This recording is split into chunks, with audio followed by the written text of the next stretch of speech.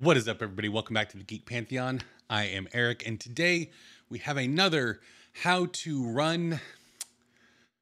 Run's not the right word. Today we're covering the Book of Cylinders from Candlekeep Mysteries, and I have a sense that this is already going to be kind of a long video, so we are going to jump straight into it. So, Book of Cylinders is developed and edited by Kim Mohan, and the reason that I start with that is because the original writer of this adventure, Graham Barber, has since asked Wizard of the Coast to remove his name from this adventure in future printings. The reason for that is that the adventure is very much not what he felt like he submitted to Wizards of the Coast for this book. Now, there is a lot to be said about the changes made to this adventure. I'm going to link below Graham's own account on his website, pocgamer.com, so that you all can, if you want, get that perspective on the adventure. What I am going to attempt to do in this video is go over the adventure as it is presented, as it is written in Candlekeep Mysteries, and then give my thoughts on it, and then state how I would run/fix the adventure. Now, Graham has been very vocal in the fact that because of the way that the freelance contract works with Wizards of the Coast, because Graham submitted all of this stuff in a certain order, he cannot release any of it on the DM's Guild to give his cut of the adventure. But he has spoken about some of the things that were cut in the most specific terms that he can use. Once again, this is all official Wizards of the Coast material that they chose to not release. And so there are limitations on what can be said because of NDAs and contracts, you know. So I'm going to take what Graham has said, what I think would make the adventure better personally, because that's what I kind of do on this series of videos, and present to you all how I think the adventure would really shine. So let's get into how the adventure is presented. This is a one-shot. It is, I think, a total of 7 pages in the book, and you can knock it out in a few hours. It is very much a by the numbers one shot. You have the setup, you have some travel, you have a fight, you have a bit more travel, you have another fight, it's done. There is a skeleton of a really good adventure here that I'm going to use to build off of, but this adventure would work really well if you are wanting to try out some new classes, try out some new builds, something like that. You have a regular group and maybe a new book just dropped, like Tasha's just dropped, and you all want to try out some of the new builds and some of the new subclasses and things like that in the book.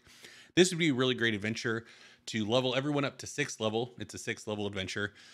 Give people a chance to feel out something new, and there's not going to be a whole lot that is going to, grab onto the players to say, oh, I wish we could continue this, because it is very much the Gripply are in trouble. You go help the Gripply are no longer in trouble. That's it. So, like I said, it's a very contained adventure.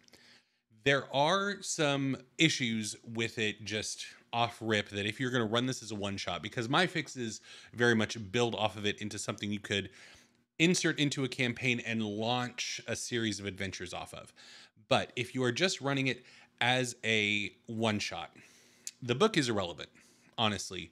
In the intro of the adventure, an NPC, Pelk, who is a dragonborn that works at Candlekeep, one of the Avowed, is introduced and presents the problem to the PCs. Basically, the Candlekeep trades with this Gripply village for crab meat and other pieces of giant crab that they harvest and breed, and there's issues. They're not getting their shipments, so something's going on. So then the party can either travel by sea or by land. Sea is very much presented as the right choice, and I'm not being hyperbolic. Like, honestly, I'm going to read directly from the adventure, but if for overland voyage, if they don't want to take the ship, if they want to travel overland, it's going to take like a week of travel time, 100 miles in total, and this right here. In addition, you might pit the characters against some random encounters along the way to hint at the error of their ways in turning down the sea voyage. It's fine if you want to encourage the party to take a certain path. It's fine if you want to present something as an easier path forward, but you don't do it after the fact. You don't kick the party while they're traveling. You present that information to them very clearly. The bits about it being, well, it's going to take like a day and a half via ship, it's going to take a week over land. Okay, that probably is enough unless the party has a reason to want to travel overland, or you've presented the NPC who is the captain of the ship in such a way to where he is innately distrustful. Then I don't know why the party would pick overland voyage. And if they do for a reason, then don't pick at them. But there are ways that you can present it. Firstly, a ticking clock is a good mechanism to implement if you're wanting to encourage the party to take the faster route, because this adventure very much wants the party to take the sea route. So why not just present things in a way that further encourages them beyond their own convenience to take a sea route?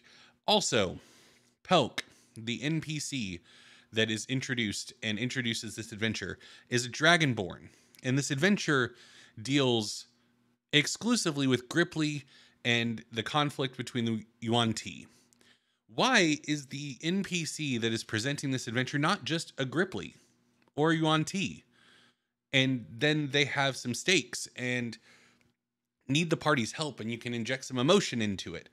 So that's just silly to me, honestly, to make it a dragonborn.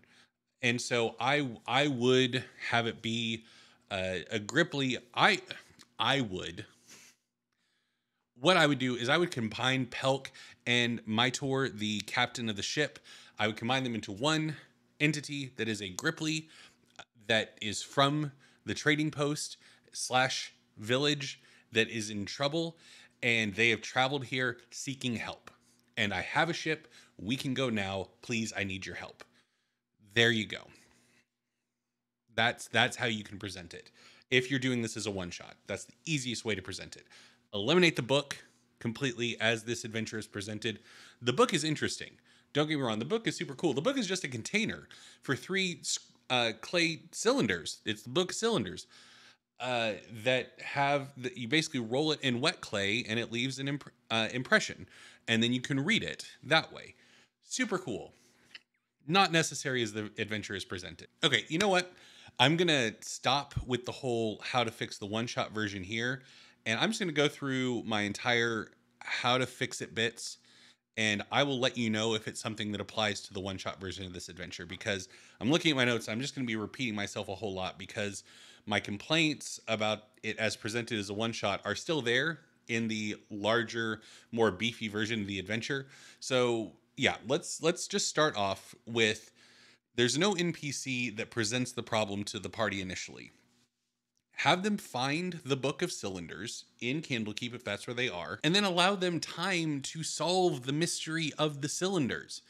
Because in the way the adventure is presented is after the problem has been presented, the NPC hands them the Book of Cylinders and says, oh, this might also help. And it just kind of reinforces what has already been stated, which is that there's a problem at the Gripply village. So let the party have time with the cylinders and let them make some checks if they want. Or if you have players that can just kind of piece together what needs to happen with the wet clay and the cylinders and stuff, let them just do it. Additionally, as the adventure is written, it's presented in the book. It is in Dwarven script. I would switch it to either Gripply or Primordial to once again attach it to the people that it's affecting and that this adventure centers around, or Abyssal / Draconic if you want to be attached to the Yuan Ti. That's also fine. So I would go Gripply, Primordial, Abyssal, Draconic. Draconic may be the most common depending on your world and game, so maybe go with that. But have the pictographs on the cylinders display the problem. Display the Gripply harvesting crab and utilizing the wealth and setting up this village, and then the serpent folk, the Yuan Ti, coming in and taking over. And on the 3rd cylinder, it kind of shows the village all abandoned, but the serpent folk had taken over the temple. I would include a final pictograph of a monstrous multi-headed snake erupting from the temple in a wave of destruction to kind of show like some stakes to it, like that would just compel the party to go deal with a big problem. that is like, oh no, this isn't just a regional like territorial dispute. Like there might be a big snake monster that comes out as a result of this. So we should probably deal with it. So that's what I would include on the cylinders to kind of set up the problem. Then allow the party to, if you have somebody that speaks one of the languages, which this is how you can kind of metagame as a DM, if you have a party member that speaks Primordial, Gripply, Abyssal, or Draconic, have it be in that so one of your party members can read it. If you don't have anybody that can read any of those 4 languages, then I would allow them to make a check, probably an intelligence-based check. Pick your poison. History, Arcana would make sense, to pick up on keywords and phrases. Because, at least the way my brain works, when I think about like an Arcana check and understanding magical script and magical language, that stuff is based out of languages that exist in the world, and there would probably be some keywords that, you know, line up. And so you could have stuff like prophecy and sacrifice and summon, monster, destruction. Some of these keywords and phrases that, while the party member making the check can't magically read the language, they're like, oh, kind of like how if you know one of the romantic languages and then you look at Latin, if you work hard enough, you can get there enough to like kind of understand. That's what we're going for with something like a knowledge-based check, looking at a language that the party doesn't understand, that's like a prophecy. So that's my thinking anyway. So the other thing we're adding is stakes. So big stakes. There is essentially what we're doing is introducing supernatural elements into the adventure. So the evil Yuan Ti have come to the village because they are now seeking to corrupt a good aspect of the world serpent that resides in this temple, that the good Yuan Ti came to awaken. That's what we're going with. The Scaled Mother that's referenced in the adventure is a cult of Yuan Ti society. They all worship the world serpent, and there's a good aspect that's been put to sleep. The good Yuan Ti came to wake it up. The evil Yuan Ti found out about this and have come to stop them and then corrupt the good aspect of the world serpent. That's the meta story that we're injecting into this. I don't understand, just to get a bit ahead of myself, at the end of the adventure, you're in a temple and there are 3 Yuan Ti performing a ritual. And if you don't stop them, the 2 good Yuan Ti that are there being held hostage die. But that's it. That's the only stakes. And I would already be concerned about the hostages dying, even if they weren't performing a ritual. If they were just in there with knives, ha, we have them. So you need to inject, like, what does the ritual do? Why are we all here right now? What's happening? They're trying to corrupt a good aspect of the world serpent. That's what we're doing. So that is the meta narrative that you are injecting in the plot as things go along, especially once you get into contact with Yuan Ti. The Gripply don't care. The Gripply just had their village invaded. And that was, you hear Graham talk about this adventure, and that was really his intent, was that this is a conflict between 2 warring ideologies of the Yuan Ti, and the Gripply are caught in the crossfire. All this stuff about good and evil aspects of the world serpent, that's me, that's not Graham. The only reason I'm saying that is because I don't know who's going to see this video. Graham has been very good about not divulging stuff that he submitted to Wizards of the Coast, and if I'm anywhere in the neighborhood of what his original intent is, I don't want to risk getting him in trouble. So this stuff is all me. I know the bones of what Graham intended. So, based on his own writing. Link down below. And before we continue, if you are enjoying this video, if you've enjoyed the other videos on the channel, or if this is your first one, maybe give it a like and subscribe to the channel. It helps out a whole heck of a lot. If you're new to the channel, welcome. I'm happy to have you here. I'm working my way slowly, as can be seen based on the release date of Candlekeep Mysteries and where I'm at right now, through Candlekeep Mysteries, kind of script doctoring the adventures and giving my thoughts on them. So if you like that kind of stuff, subscribe down below. And then there's all sorts of other stuff on the channel. So hope you stick around. I would also in the pictographs include some landmarks, maybe to indicate the location of the temple, village, the stuff that's being shown. A large mountain that's kind of iconically depicted as it is on maps or something like that, just to allow the party to kind of figure this stuff out on their own, of like, oh, it's in this region. We could head there if we wanted to. And then it is at this point I would introduce our new hybrid NPC, combining Pelk and Mytor into one, a Gripply from the village who has come seeking people to help. It's not a trade thing. It's not a we like our crab meat at Candlekeep. It's a help. My village was we had some good Yuan Ti that showed up, and they were chill and cool, and they just wanted to go to the temple in our old village that we left behind because we liked living closer to the water. And then some evil Yuan Ti showed up and just started wrecking us. Please help. That's like that's why adventurers do what they do. People are in trouble. Go help them. Like, because the other thing is the Gripply aren't incapable. They're traders. They're farmers. Like it's just so simple.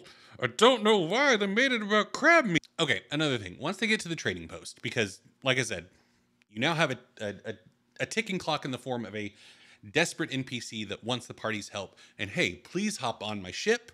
It's a day and a half. If you try to walk, it's going to be a week. And by that point, all my people will be dead.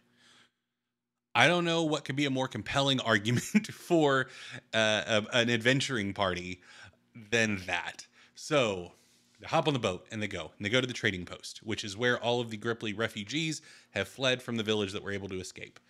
And then you meet the Pond Mother. Whether you are running it in this form or in just the simple one-shot form, the Pond Mother knows too much. She provides too much information. She gives the whole spiel about, like, oh, so she can be the one to convey the good Yuan Ti showed up. They wanted to get to the temple in the old village. We didn't see any reason to deny them that, and they were super cool and chill, and they went up there.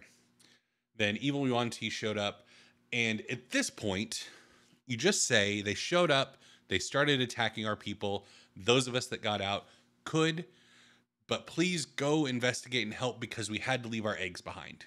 And I'm very worried about that as the matriarch of our village. That's our future generations left in the hands of the enemy. Please go help. Stop it there. Because in it as written, she then tells them they're eating our eggs. And they probably have prison. She reveals all of the interesting stuff that you find out once you get to the village, is what I'm trying to say. And don't have her do that.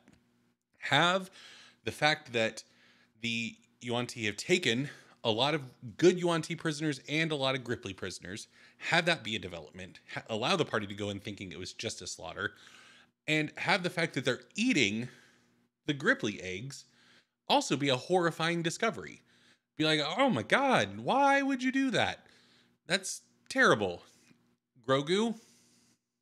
So, yeah, that is how I would change the Pond Mother. Keep everything else the same. That's fine. I would also add, if you're doing the bigger version, some lore from the Pond Mother about how the old village where the temple is located is an ancient city that the Gripply and the Yuan Ti used to peacefully coexist in.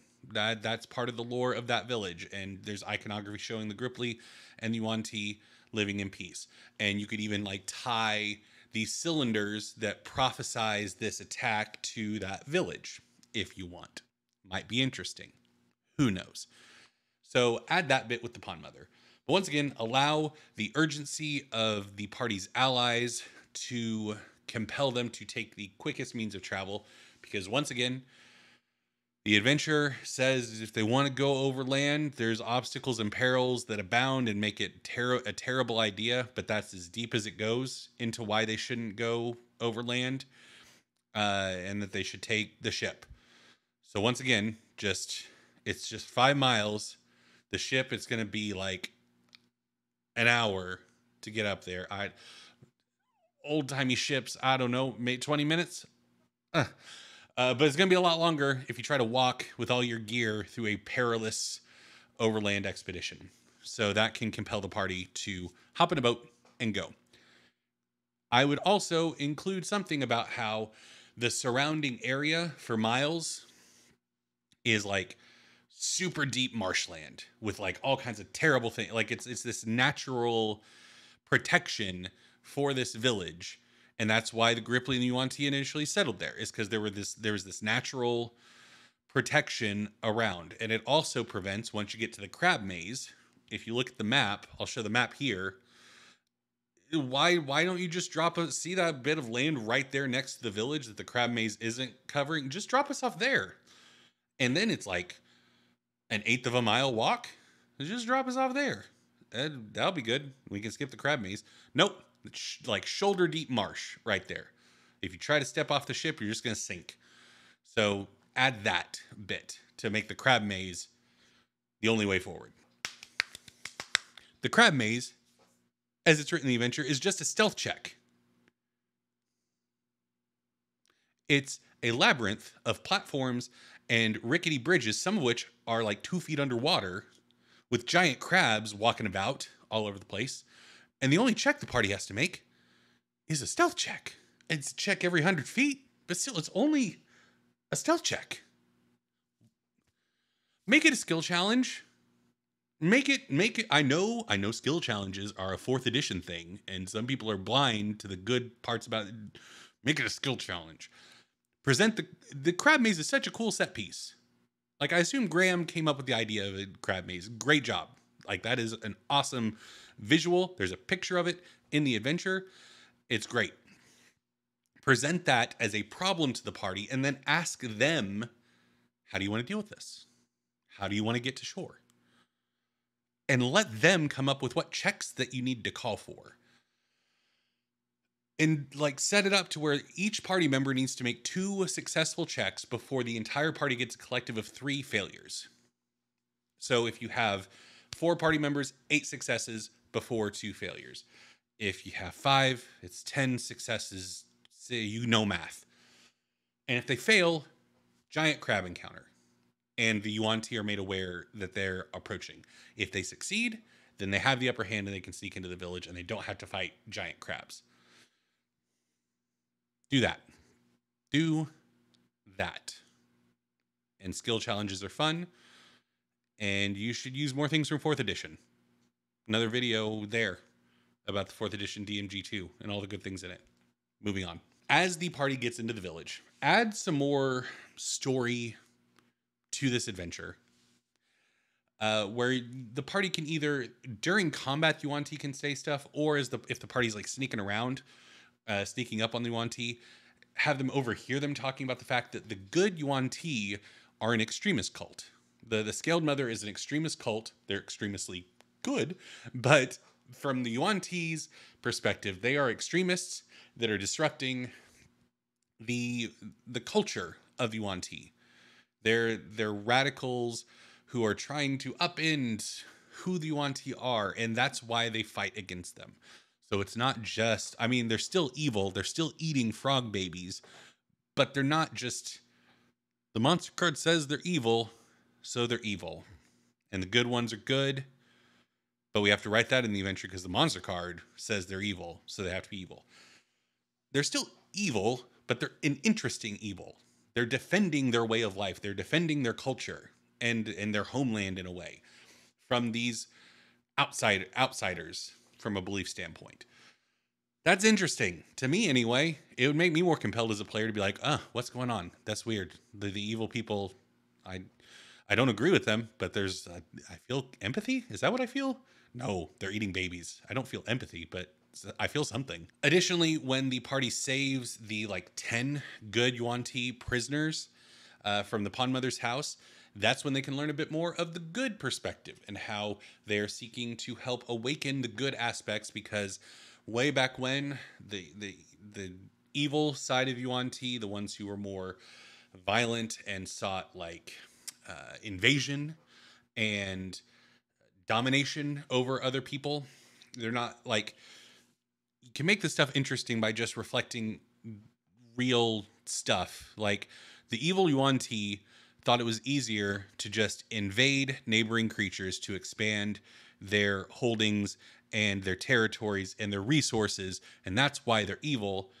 But the world serpent having all these different facets was complicating that. And so the Scaled Mother cult believes that way back when, there were sects of the evil Yuan-Ti who shut away good aspects of the world serpent to tilt the world serpent more towards how they wanted to think, and more violent and aggressive. And they're just trying to reawaken the good aspects to bring a sense of balance to the world serpent again. You can have them convey that once they're freed as prisoners. And also you can have them reference that, yeah, we're from Chult or Zendrick, or insert your jungly region of your world. That's where we're from. That's where most of the aspects are that we're trying to hunt down. We just heard about this one way off where, away from our aggressive, violent brethren. And so we thought this would be an easy initial win. We were wrong. But we need to get back home to continue our work. Sounds like a campaign hook to me, folks. Broodpool, keep everything the same. They're eating the babies, and as the fight goes on, they start poisoning the pools with the eggs in it. That's dastardly. It's great. Yeah, I would even maybe make the leader there that goes around poisoning, give them a distinct aspect, like a red cobra head, maybe. That would be interesting, because there's two Yuan-Ti Malisons there, and they're any type, so you can make one a type 1 that has the snake head. Give a bright fire engine red cobra head, and have the Pawn Mother reference, like, one of the lieutenants or the martial leader of the invading force had a bright red cobra head, and he was terrifying. And so then you could have him be kind of a significant lieutenant who is being even more evil than the other Yuan-Ti, and you can feel a sense of vengeance about maybe he killed the Pawn Mother's son, husband, daughter, aunt, third cousin. Just, yeah, you can inject something like that in here, and it'd be cool. This is like the most dastardly, evil, mustache twirling part of this adventure, so really lean into it. Okay, at this part, you have two options. One is to continue as the adventure presents itself. The old village with the temple is just a stone's throw away, and the party can get there, lickety split, and keep the temple to two areas: the courtyard and then the actual like temple inner temple area. Because the party is presumably low on resources at this point, and there's still the ticking clock thing, and you can just continue to press that and let them go.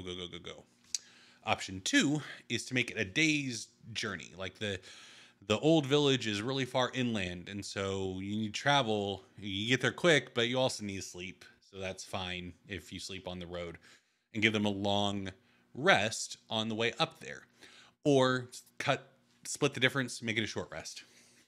And then you can add a bit more to the old village, because I was genuinely shocked when I got to the old village section, which is the only section in the adventure with like maps. And there's two rooms, like which is very small for Candlekeep Mysteries. Candlekeep Mystery adventures are small. This one's very small.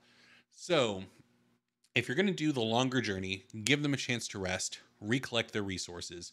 Then I would add a couple additional encounters to further flesh out that the Yuan-Ti, there is a force that's moved up there. Because as it stands right now, there's like 3 Yuan-Ti up there, evil ones. They took a couple prisoners. So, and it doesn't even need to be hard. You can literally copy paste the 2 encounters from the village that we just got out of.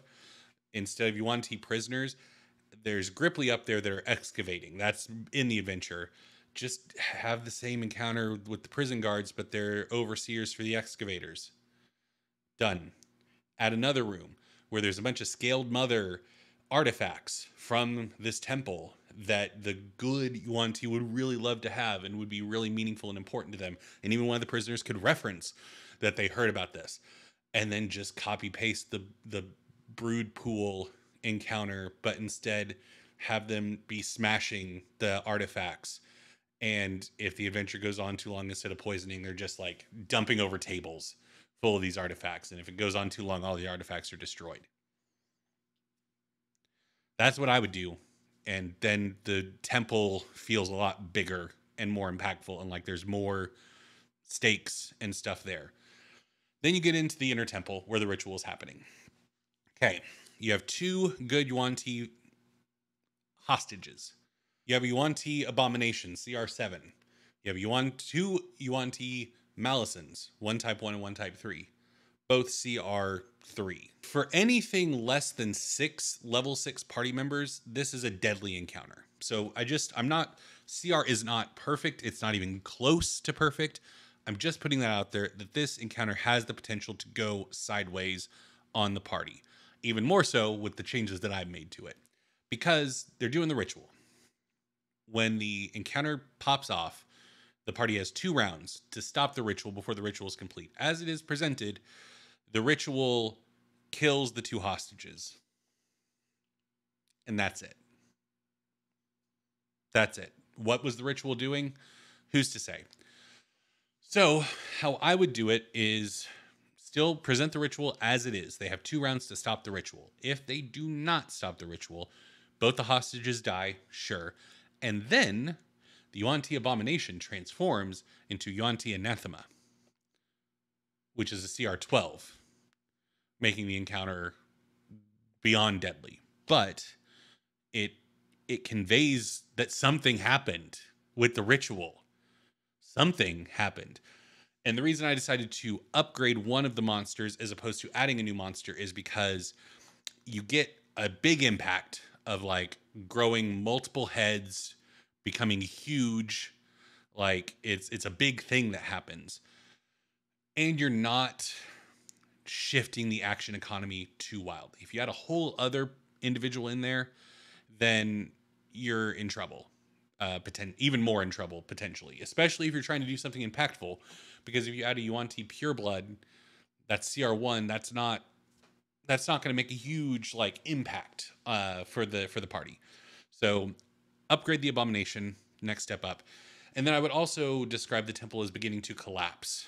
Maybe the temple was built over a chasm or something and it starts rumbling and stones are falling. The reason for this is it gives you an out. If the party stays in fights and things go really bad, dice just are not agreeing with the party, they're rolling hot for you, whatever. That allows the temple to collapse. Presumably the party is going to be on the side of the exit.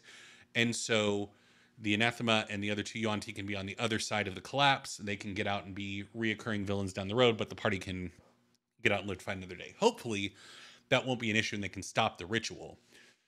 But I just think that's more impactful and more interesting stuff happens that way. And then the adventure can end with either way that the ritual goes, with the party having a call to return the good Yuan-Ti home, getting them out, which the Gripply with the ship can help facilitate that, or they can help the Gripply rebuild and stick around there and maybe fight in the marshlands to protect the Gripply as they rebuild. And, you could go a couple of different ways with it. Or they can go back to Candlekeep and just go back to doing what they were doing.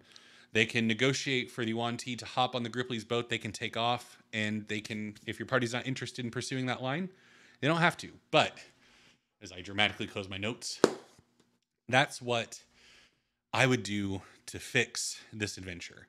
I know this video is going to be a bit longer than the other how to run it, because there was a lot more to fix with this one, honestly. And it's a shame, because you hear Graham Barber talk about this adventure, and it's clear that it's somebody who deeply has a love of the Forgotten Realms lore and was really trying to inject a lot of really cool stuff from days gone by.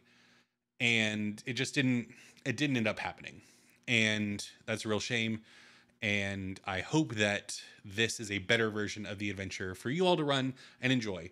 Like I said, a couple little tweaks here and there can make this one shot work a lot better. But then you can also build it out to be either still a single session or multi-session thing that can lead to a greater story. Let me know what you all thought down below. Like I said, links for Graham's story, writing for Candlekeep Mysteries down below as well. Links to all the socials and the Discord and everything. Bada bada boop boop. And subscribe to the channel, like the video. Thank you all so much. I will see you next time.